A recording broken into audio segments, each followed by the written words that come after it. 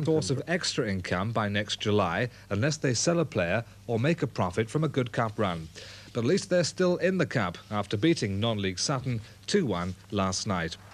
Well, those who did turn up hoped Swindon would turn it on a bit, but after just 90 minutes it was Sutton's Mickey Joyce who was in the right place to give the visitors the lead, and that was his 21st goal of the season.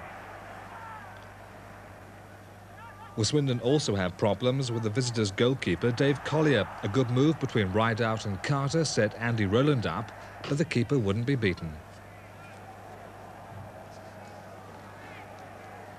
Mike Graham was the next Swindon player to test him, but his shot was deflected wide. Then, just before half-time, it was Swindon who equalised. Roy Carter turned in a corner from the left, and the players breathed a sigh of relief.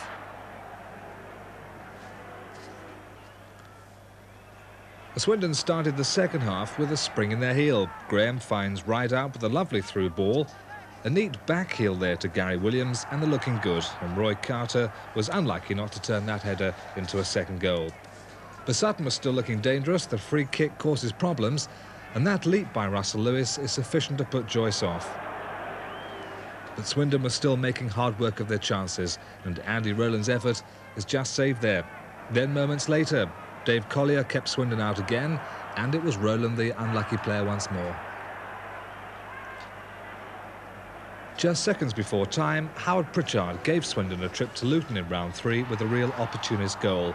But with only 2 cup wins in 10 games since they went top of Division 3 in October, Swindon still have plenty of problems to work out.